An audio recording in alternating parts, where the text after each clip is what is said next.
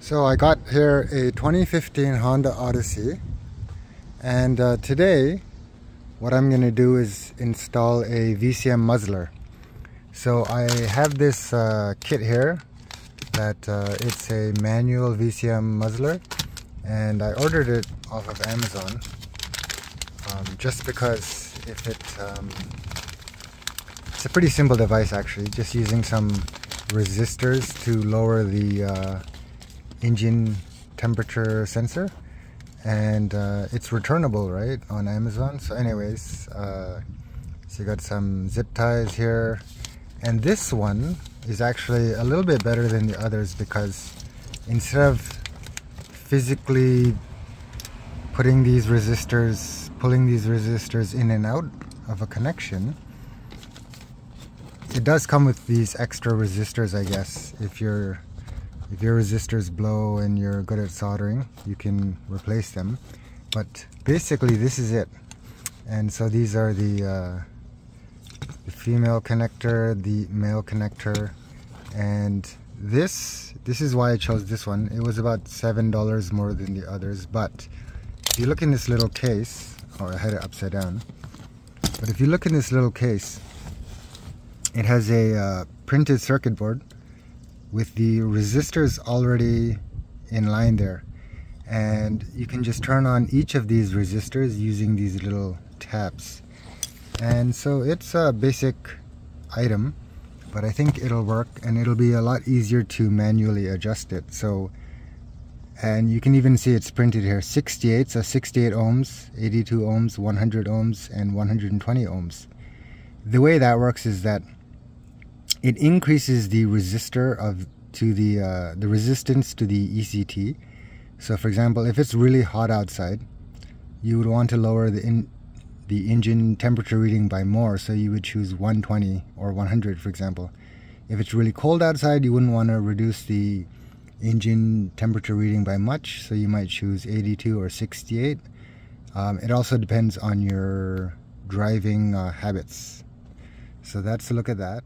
So what I'll do first, before even installing it, is I'll just I'll flip on the 82 resistor, the 82 ohms resistor, so that because they say that to try that one first. So as you can see, the 82 ohms resistor number 2 is on. All right, so now we have to locate the ECT1 sensor. By the way, ECT stands for engine coolant temperature. And so if you look right there, that this wire there, that leads to the ECT1 connector. So if you take a look at the engine bay, so you'll see here it says VCM. So your Honda, if it has VCM, it'll have VCM on it. The instructions say to take off the engine cover, but actually I think I can reach down here without taking off the engine cover, so that saves a lot of time.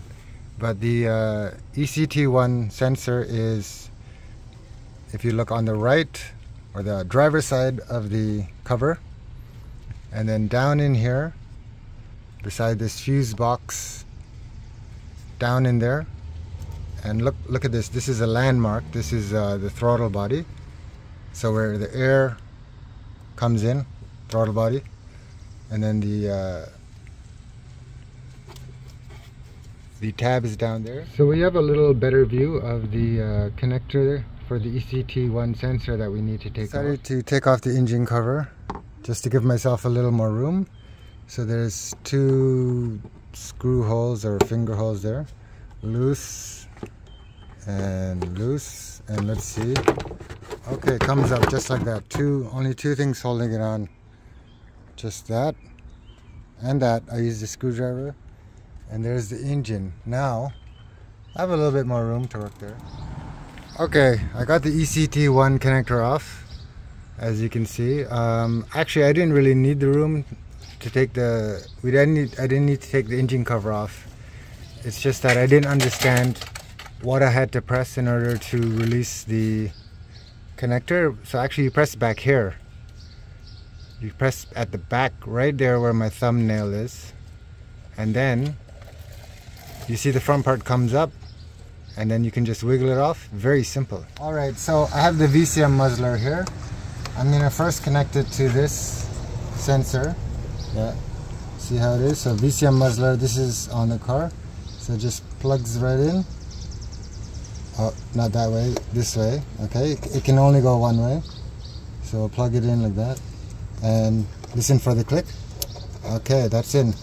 Then I just take this and I plug it in down there to the, this is going to be a little tricky, but plug it in down there to the existing ECT1 and get it in there like, alright, it's on top. Now press it down and you'll hear a click.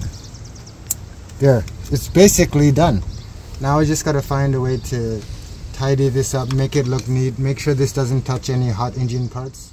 So with the engine cover back on, this is how it looks. Now let's start up the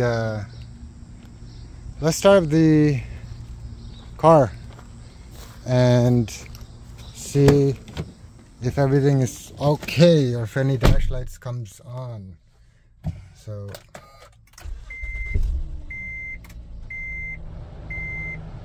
all right, okay, so all looking good. So the final setup of the VCM muzzler is I put electrical tape around where the little box is that holds the PCB and resistors, and as you can see there